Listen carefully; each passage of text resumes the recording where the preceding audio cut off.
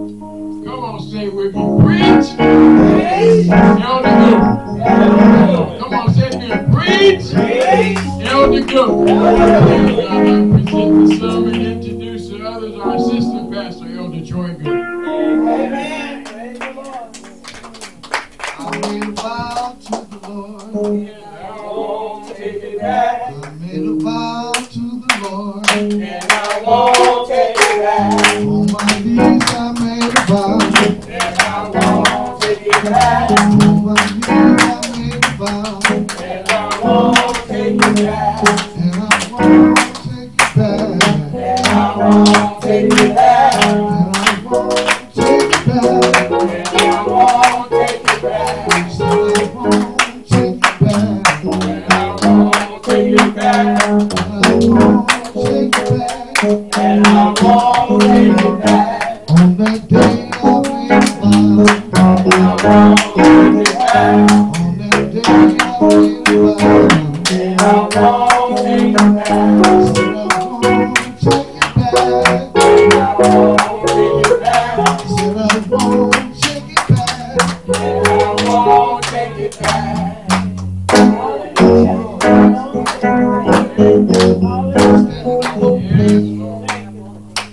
Father God, in the name of Jesus, Lord, we just so thankful today, Lord. We thank you for the sun that's shining. We thank you for waking us up yet to see another day, Lord. You woke us up in our right minds, Lord. And we're just so thankful for that.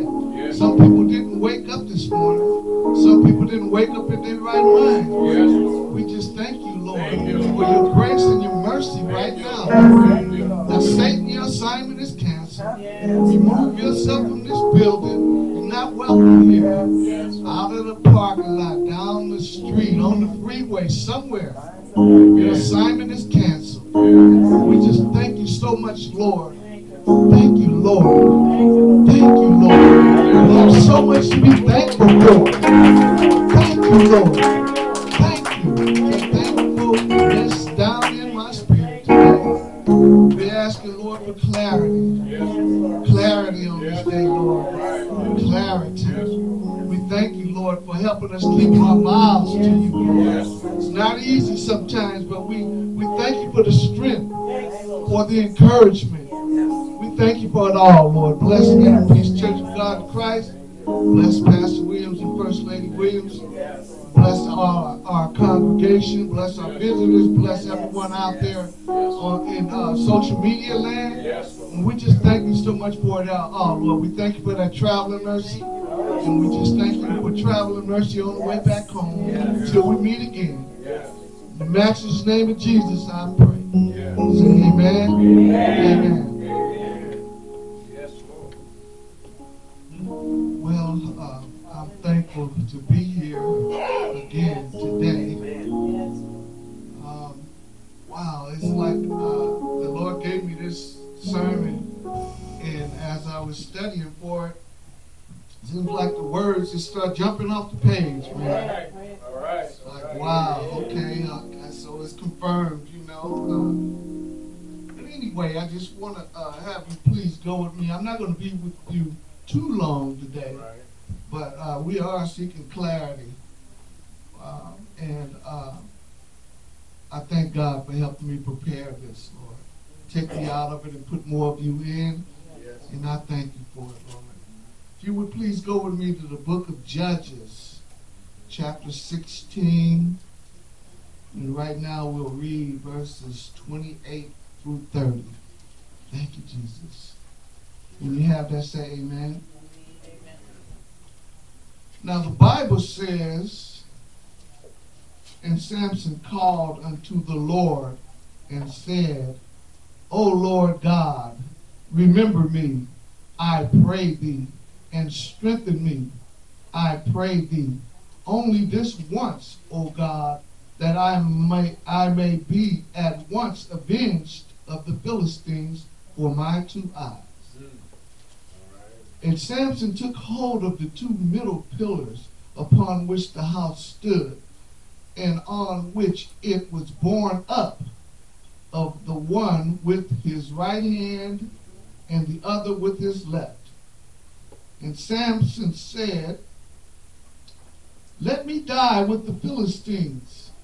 And he bowed himself with all his might, and the house fell upon the lords and upon all the people that were therein. So the dead which he slew at his death were more than they which he slew in his life. May God add a blessing to the reading and the hearing of his word. Now, this is a time where the Israelites, they lived in a vicious cycle for many, many years. Now, the Israelites, they disobeyed. Israel then became oppressed.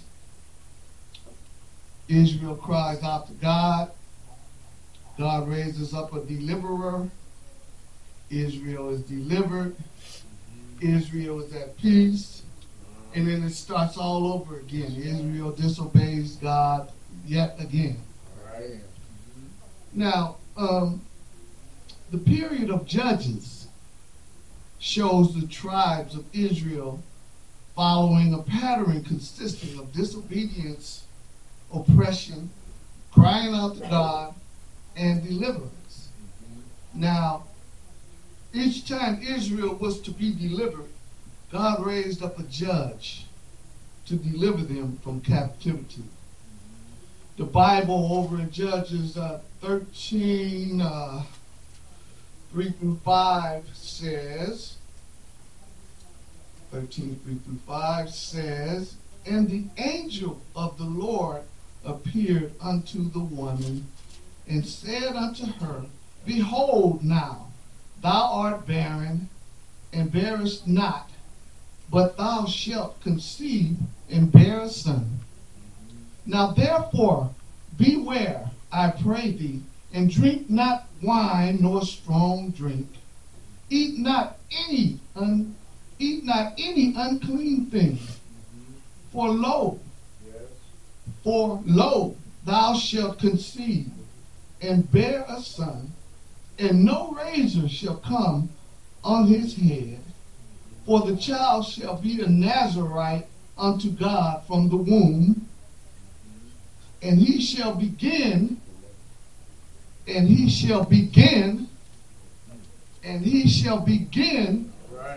to deliver Israel out of the hand of the Philistines." Right. Now see, that word "begin" jumped right off the page, see? Because that tells us that this guy was prophesying what was happening before Samson was even born. Yes. That tells me that God knows our beginning and our end. Yes, he does. Amen. That's significant. Yes. That is a very significant passage of scriptures. This is an angel talking to this woman, just like the angel came to Mary and told her that she was going to have a special child. Sarah laughed when God told her and Abraham that they were going to have a child. She laughed at the notion, see? But God knows. God is all-powerful. He's all everything. He's omni-all. Everything God is. Hallelujah. Hallelujah. Amen. Yes, he is. Samson was the last of the judges. He ruled for 20 years out of the 40 years that they were in captivity by the Philistines. Now, Samson had a calling on his life. God granted Samson great strength, but there were conditions to him having that great strength. Samson was supposed to consecrate himself to God, to make a vow to be a Nazarite. A Nazarite was a holy person, right? And you could make a vow to be a Nazarite for a period of time. Say, Lord, I'm not going to cut my hair, or I'm not going to eat anything unclean, or drink no strong wine, or no wine or strong drink for 6 months. I'm going to be a holy person. But God was calling for Samson to be a holy person for his entire life. Yes. And he didn't like that calling. He didn't want to serve God in that way. He was a sinner. Samson was a womanizer. He was vindictive. Hallelujah. Now see, the mark or the sign or mark of the agreement that Samson was to have with God is Samson's long hair. Yes. Okay? Like I said, Samson didn't accept his calling. One day, Samson killed a lion with his bare hands. The Bible says, where are you? 16, 4 through 6. At Judges 16, 4 through 6, 16 and 6.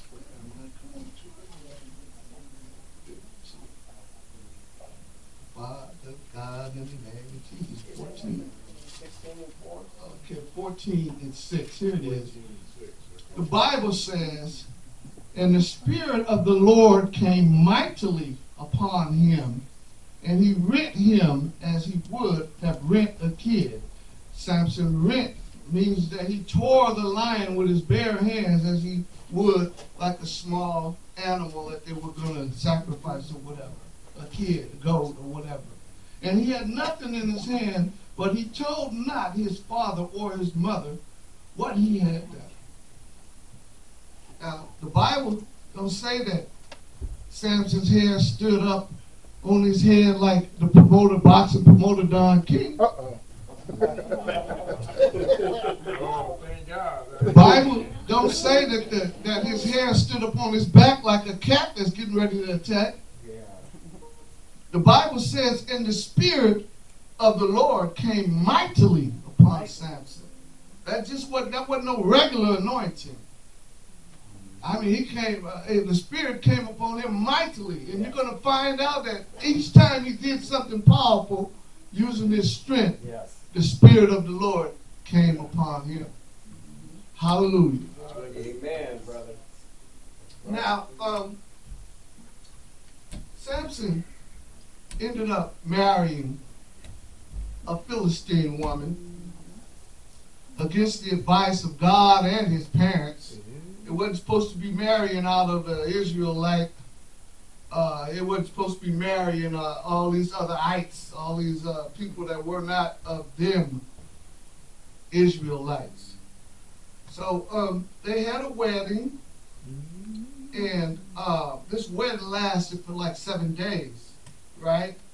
Now, the Bible doesn't say that Samson took a drink or whatever, but with all his womanizing and things that he was doing, all the sins, that he was committing them, I don't know. I don't have no heaven or no hell to put him in, but some of my reading suggest that he just may have.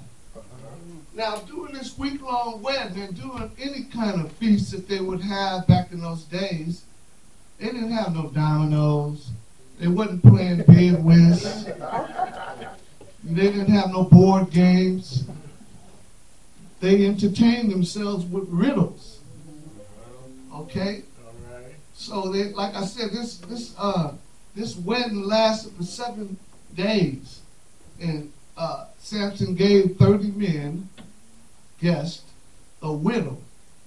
Lo and behold, the widow was regarding the lion that he just killed or whatever.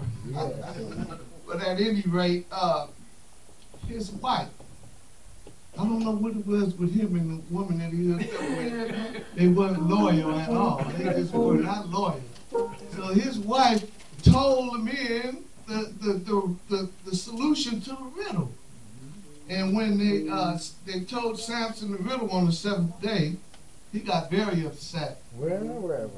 He got very upset. He was so upset that he went down and he slew 30 Philistines, took their garments. That was the bet, or agreement. If you figure out the riddle, then I'll go get you 30 garments and sheets or 30 changes or whatever. Yeah. But if you can't figure it out, then you have to give me 30. Samson was upset. He went and slew 30 men and then brought their garments back and gave it to the 30 men.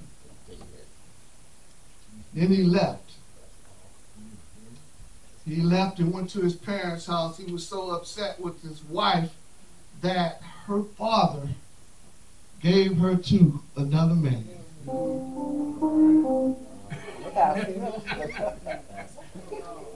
Like I said, Samson was a vindictive person, so he went and captured 300 foxes and tied what they call a firebrand. It's like a piece of wood. He tied a piece of wood to their tails, lit it on fire, and let them run throughout there. The corn and everything, the stacks of grain that the Philistines had, and they burned up everything. They burned up all the grapevines, all the olives, all the corn. Oh my God. Oh my God. They wanted to kill Samson. They wanted him bad now. And his own family ended up delivering him to the Philistines, right? Judges 15 and 14 says, And when he came into Lehi, the Philistines shouted against him, and the Spirit of the Lord came mightily upon him. And the Spirit of the Lord came mightily upon him, and the cords that were upon his arms became as flax that was burnt with fire, and his bands loosed from off his hands. And he found a new jawbone of a donkey, and put forth his hand, and took it, and slew 1,000 men therewith. Now see, Samson's strength was never attributed to his hair. It was always the Spirit of God. When the Spirit of the Lord came upon Samson, his cords were loosed. Where the Spirit of the Lord is, there is liberty. And those are free indeed who are trust, who are thus set free. Samson killed 1,000 men. I'm here to tell you the victory was not in the weapon. The victory was not in his hair. The victory was not in his arm. But it was the Spirit of God which moved the weapon by the arm. We can do all things through Christ who strengthens us. Hallelujah. Hallelujah. Now, Samson came back to town. He left and came back to town a period thereafter. But even, let me go back before, and I left something very important out here. Samson, when he was on his way back over to visit his wife after going to his parents' house, he stopped by that lion that he had killed. And it was time later, you know, after he had calmed down, he went back that way as he was going to visit his wife. Well, he thought that was still his wife, but at any rate, what happened was he stopped at that lion he had killed and found that there had been a beehive, bees and honey in a hive that had grown within that lion. Yeah. Okay, so Samson, he stopped there and he grabbed some of that honey and he started grubbing on that honey. And to take it backwards, he took some of that honey home to his parents. But he didn't tell them where that honey came from. He didn't tell them where that, come on, back in those days, anything dead was unclean. Yeah. And he knew he was, tell your neighbor, say, that's a violation of the vow. Yeah. That's a violation, a straight up violation of the vow. Now God could have walked away at that time. But he didn't. God is a long-suffering God. He wants us to be long-suffering too. All right. Yes. I'm glad that I had to go back and check myself on that one because that is significant. Yeah. Yes. Very significant. Okay, so now Samson went into the city and the word got out that he was going to visit a harlot. He went to sleep with her. Tell your neighbor, that's a violation of the vow. That's a violation of the vow, y'all. Right. Now, see, they were going to try to ambush him in the morning, but he left under the cover of night. And when he left, he took the gates of the city and the pillars. Wow, let me tell you something here. I'm going to tell you, I went to try to find some comparison to what he had done, his strength, and all the strength that he had. Now, back when we were growing up in East Palo Alto, Menlo Park, there used to be a guy that came around that called himself Super Negro. Okay? This guy would come by and he would do things, and he had a couple of cats with him. I think they were scamming us. Come on now. Come on now. Yeah. Some of the stuff he did, it was a lot of physics involved. Come on now. Okay? Now, this cat, he was strong. Yeah, sure. I seen him pick up a tree with a 12-inch round. He said, oh, I can't pick up no bigger tree because the city will get me. I seen him lift up the front of a Volkswagen, 1,700 pounds. Yeah, but he would let a car roll over him. But what happened was he would have a piece of plywood thick, and he would lay the plywood on top of himself. Like I say, it's physics. Now, as a car would come, a Volkswagen or whatever would come upon that plywood, the weight would spread out through the entire piece of plywood. Okay? He scammed us. He would also do things like put a credit card on his eye or even a razor or a knife, but he didn't swipe. He scammed us. I can't, I don't know what happened when he did crush up some light bulbs and he would eat the glass, but I don't know what happened when he got home. I don't know what he took some Pepto-Bismol or what happened, But I don't know what happened on that. So I ain't gonna speak on that. But then I went and I had to go and look at a couple of strongman competitions on the internet, on YouTube, right? And these strong men, I think the weight, the heaviest weight, the record for a lift overhead is 468 pounds. Now, these strong men, they were big and buffed, and they would put a harness around themselves, and then they would tie a rope to that harness to a diesel truck or whatever, and then they had another rope tied to something, and they would pull and move that truck. And the whole idea was to move the truck 100 feet, and whoever did it the fastest, they won the contest. Now, Samson, my reading tells me that the gates of the city and the post weighed between 5 and 10 tons. Now, that's not even nothing compared to what he did. He took the gates and tore them off and with the pillars on the side, 5 to 10 tons, and he carried them on his back 40 miles uphill. Uphill. Now, anybody that's ever been on a treadmill, it's cool when you walking just straight off, but as soon as you hit that incline, but it gets hard. It gets tough. It gets rough. You're really breaking out a sweat now. This cat carried that thing from here to almost Oakland. That's 40 miles. Come on now. Yeah. I'm not even getting out of the parking lot. That's a lot of weight. And the thing was like 10 feet by 10 feet wide, and that wood was heavy with the concrete pillars on the side. Very heavy, 5 to 10 tons. Now, during the time right after the death of Moses, God told Joshua to continue leading the children of Israel into the lands promised to them. But see, they had to conquer those lands, Mother Carr. They had to go in and they had to fight to kill all the people, all those other ites in those lands. They had to go in and take them out.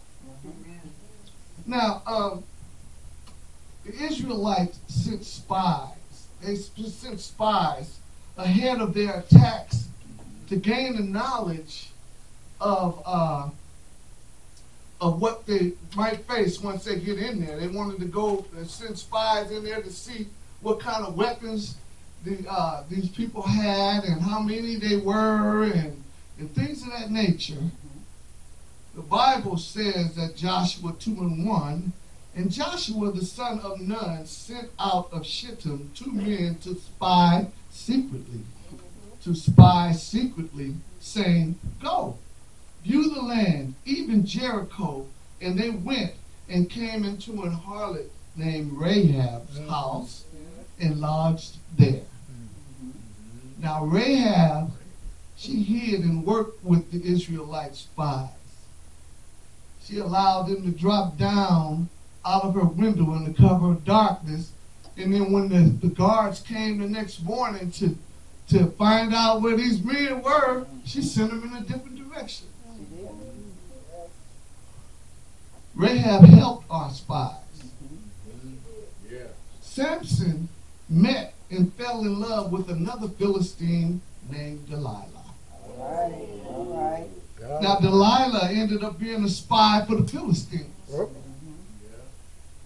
She took money for gathering of his secrets, of Samson's secrets. She was bought with a price, like Judas Iscariot in the New Testament.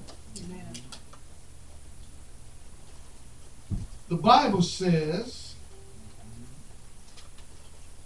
and it came to pass afterward that he loved a woman in the valley of Sorek, whose name was Delilah.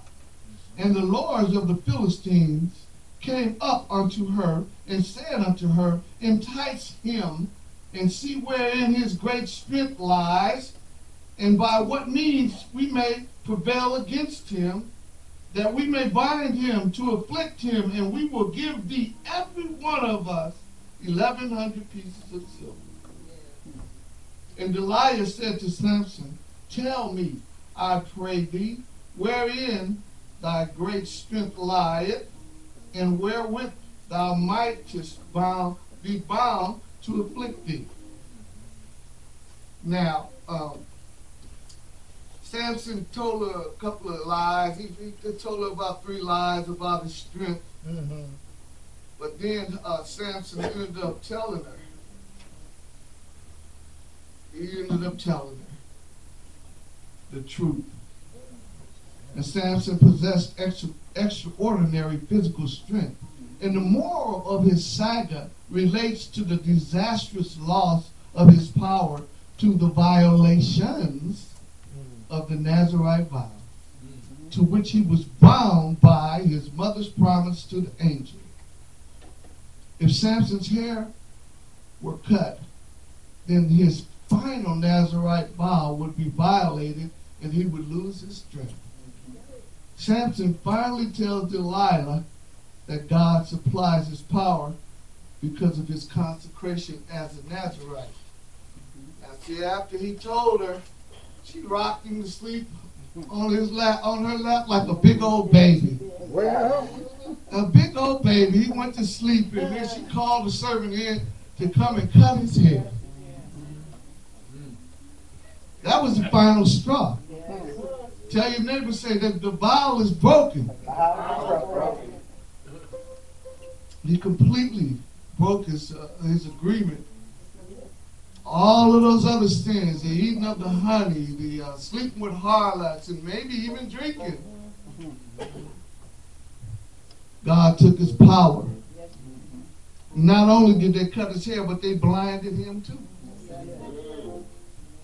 But while he was in prison, his hair grew back. They imprisoned Samson and made a mockery of the fact that he lost his strength. yes, But Samson cried out to God. How many of y'all know that we can cry out to God in our time of need? You know? How many know that, if we make a mistake, that God will give us a second chance? How many of us know that he's given us more than a second chance? He gave Samson a second chance with regards to his strength. God gave Jonah a second chance. God gave me a second chance. God has given all of us multiple chances to do things right. I mean, we may not go out of our way to purposely sin, but sometimes we make mistakes. God is a forgiving God. He's a God of chances. He's a long-suffering God. We need to be thankful for that. We thank God for the grace and mercy. We thank God for the restoration that's in his blood. Yes, And we just want to be thankful and know that and just be thankful for it all. yes. Can we all say amen?